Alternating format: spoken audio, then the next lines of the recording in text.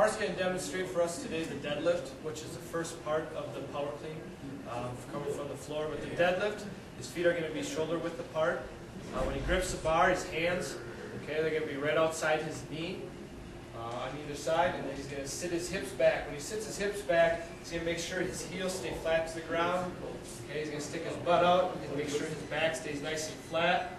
As he pulls up, you'll see the bar stays nice and tight to his body.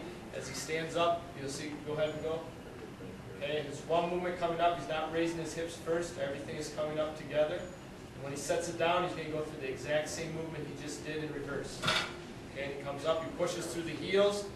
Okay, brings his hips through, stands nice and tall.